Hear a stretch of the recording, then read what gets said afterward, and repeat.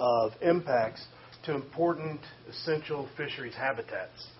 And this is work that's been ongoing in Mark Peterson's lab for over a decade, and it's stuff that I'm continuing with my dissertation research under his guidance.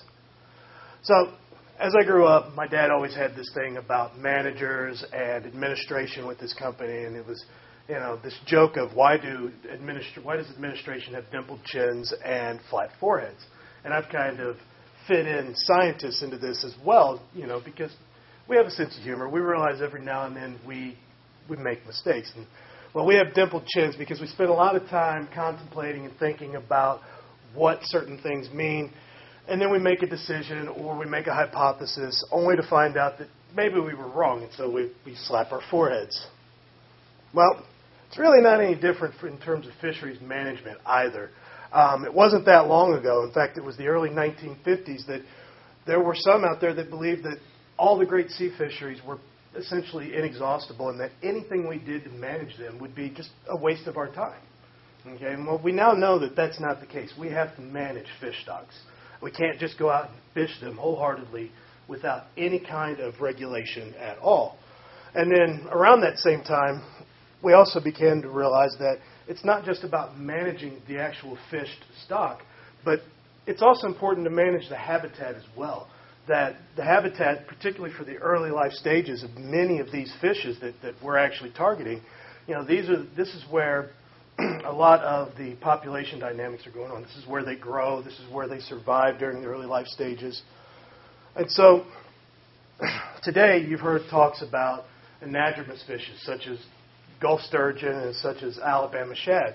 But that's not the dominant life history strategy with fishes in the Gulf of Mexico and even out in the Atlantic for the most part. The dominant life cycle for marine fishes is actually what's called an estuarine-dependent life cycle, where the adults are offshore, they spawn their eggs, and larvae drift and migrate back into the estuary where they use a variety of habitats, whether it's salt marsh, whether it's seagrass, or whether it's mangrove. But they use these structurally complex habitats where they can survive, where they can find ample amounts of food, and then they can also grow back to an appropriate size where they move back out into the adult stock, where they either continue this life cycle or they enter the actual fishery itself. So, despite knowing that there's a strong connection between habitat and fisheries, now what we see is that the coastal zone is one of the most altered habitats in the world. And this is a map taken from I believe it's from the UN. And there's a lot going on here, and I'm going to try and walk you through it. First, you'll notice that all the countries are a different shade of green. Dark green countries like Australia, some of these Middle Eastern countries, or the Northern Africa countries, and then Europe in particular. These are countries where over 70% of that country's population lives within 100 kilometers of the shore. Okay? And then when you go to a little bit lighter shade, the second darkest green, like the United States, we're a country where 30 to 70% of our population lives within 100 kilometers of the shore. And that's actually maybe a little bit misleading because the last estimate I saw was that we have about 60% of our population within the immediate vicinity of the shoreline. Okay? The blue squares that you see littered throughout the map, well, these are selected coastal cities that have a population of greater than 1 million people. Okay? And then you'll notice that some of the shorelines are blue, some are red, like in the United States, and then some of these remote areas are orange. Or some of the remote areas are blue, and then some of these other areas are orange. And what that is red is coastal shoreline that's the most altered, blue being the least altered shorelines. Okay? So if we zoom in and we just look at the northern Gulf of Mexico and the Atlantic coast, you can see that we have the entire shoreline for North America, and it's even true for the Pacific.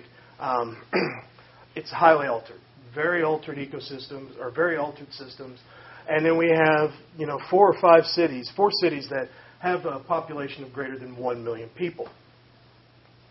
Now today what I'm going to talk about are three examples One is a past example in Tampa Bay. One is a present example, which is our own backyard, would be coastal Mississippi. And then one is actually a future projection of what all of this habitat alteration means to fisheries. So our first example is going to be a past impact, and we're going to focus on the Tampa Bay area.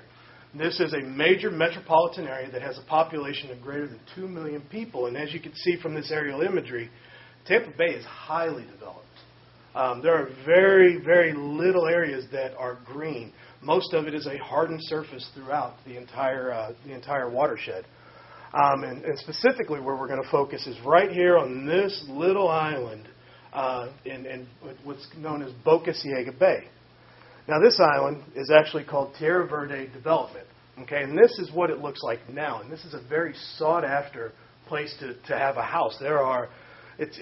We're actually zoomed out pretty far here, but I've actually zoomed in and looked. There are some $1 million mansions in this place, big, big houses. And it's just a complex network of hardened surfaces, canals. There's very little green. There's very little grass. Okay. Well, this is what it looked like in the late 1950s. Okay. And you can see that nothing there yet, still kind of in the development stages. Well, this is what it was in the early 1950s. It was a giant mangrove island. Okay. And what they did is they decided that they needed more housing development for the Tampa Bay area. So they basically clear-cut all of this mangrove, and then they filled it in with enough dredge spoil to build the island. But there was enough dredge spoil there to lay a highway from Tampa to New York City, which is about 1,900 miles, and that highway would be 40 feet wide and 1 foot deep. So a lot of material went into this island. So why do we care? Well, mangroves are an essential nursery habitat for a lot of the fisheries in the Tampa Bay area. And what you see that small juvenile fishes actually live inside of these mangrove prop roots, and they use them as a refuge from predators that are out here in the open water. Okay? And now this is actually a high definition sonar image looking into the mangrove prop roots. So right here, this red line is actually the prop root edge. Okay? So anything above that is inside the prop roots. Anything below that line is outside the prop roots. And what you see is not a lot of small fish out here outside the edge of the prop root system. But when you look inside, you can see all these little red dots or these red structures moving around. Those are all fish. Okay? Those are all juvenile fish of one sort or another. So and typically with these systems, you're going to find out that it's redfish, it's snook, it's a form of snapper. So in Tampa Bay alone, since the 1950s, they've lost over 50% of their mangrove habitat due to development pressures. And they've also lost over 50% of their available salt marsh habitat as well. Now this has also led to a decline in the amount of seagrass habitat that's available, because now you no longer have these natural habitats that are sequestering nutrients and keeping things from running off into the water.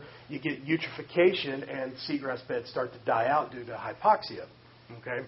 Well, at that same time, you had very significant declines in the catches of redfish and snook and other fisheries. Okay? But there's good news. You know, Tampa Bay has now become one of the models for coastal zone management. They're actually doing a lot of restoration work, trying to restore the amount of available habitat for fisheries. And they're actually starting to see their catches and the population sizes of some of these species, particularly redfish and snook, they're actually starting to see them rebuild and recover. So now we're going to go to a present impact. Okay? And we're going to focus on our backyard, coastal Mississippi. Over here is Biloxi. Over here is Pascagoula. Right now, you're currently somewhere in here. Okay, and what you can see is in Biloxi, we have a lot of developed surface. We have a lot of developed space. And same thing with over here in Pascagoula. As we talked about with some of the sturgeon stuff earlier, Pascagoula on the east branch is highly developed where the city is, but there's a lot of port facilities down here in the lower Pascagoula. But then when you look at the western branch, it's relatively natural. There's not a lot of development going on there. And it's the same thing with Biloxi. Development over here in the main part, and then we have some expanses of natural salt marsh habitat. Okay? And that's kind of what we're pointing out here, is that this would be a natural salt marsh habitat. And I don't know if it's dark enough in here that you can see it. And then this is where there's some development going on, but there are some patches of connected salt marsh habitat. And then this is down here in the lower eastern Pascagoula, where all of the port facilities are. And you can see that it's highly developed, highly structured shorelines with one little small isolated patch of salt marsh habitat. Now, when we look at natural salt marsh habitats, why they're important, they're structurally complex, but they're interconnected. So there's a lot of flow of animals and materials in between these patches that actually drive the ecology of these habitats. Now, when you start bulkheading it, what you do is you eventually you're creating a smaller patch. You're kind of isolating it. So this right here is that on the western side of the Pascagoula that I pointed out earlier, and it's highly developed down here with a little bit of development going on here. And then there's a nice big patch of salt marsh that actually extends back up in this way along the creek, and then it feeds into the state park over there in Gaucher. Okay, and then this right here would be the main branch of the Pascagoula River. And then when you start adding commercial bulkheads in, what you find is, they're very hardened surfaces. There's a lot of runoff, so anything that's on these, say, like a parking lot or anything, all runs off into the marsh. And then the small patches, become more and more isolated as you continue to add these structures up. And they have nothing they're not receiving nutrients, they're not receiving sediments from the surrounding watershed, and they eventually start eroding. So, the take home here is that as the degree of alteration increases, natural habitat gets smaller and more isolated. Okay? So what does this mean to fishes and invertebrates, commercially, ecologically, recreationally important species that a lot of our economy has relied on for a long, long time? Well, as the degree of alteration increases, we find that the number of individuals of important species actually decreases. So for species like the Gulf menhaden, which is more commonly known as the pogie, brown shrimp, which is another commercially important species here in the Gulf of Mexico, and then grass shrimp, which is a very important ecological species because many of the things that go up into these marshes are actually feeding on these guys themselves. What we find is that they're 4 to 5 times more abundant in habitats like this than they are in these small isolated patches that you find with a lot of development. But then there's the flip side of that. There are several individual species that we're finding that don't really change in terms of their numbers in a habitat. Species like spot, southern flounder, the Gulf killifish, which a lot of us around here know as the bull minnow, and then blue crab. Their numbers don't change. So whether they're in a habitat like this or they're in a small little isolated patch like this, their numbers kind of stay the same. Okay?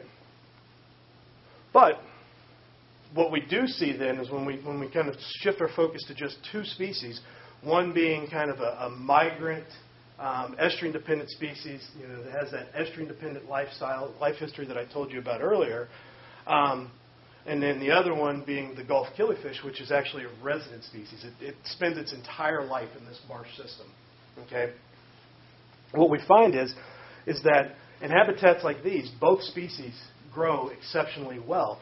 And then when you move into habitats like this, you see changes in their growth. Maybe in the case of spot, what you find is that juveniles are much heavier for a given size than they are in this habitat than they are in this habitat, meaning that they're in better condition. I mean, they're feeding they're feeding better, they're hardier. And then what we find with species like this, like the Gulf killifish, is that as they get older, as they grow larger, their condition actually decreases, so that a bigger fish is actually very, very light compared to a fish over in a natural habitat. So it kind of suggests that even though this is a salt marsh, it is not the ecological equivalent of a naturally occurring system.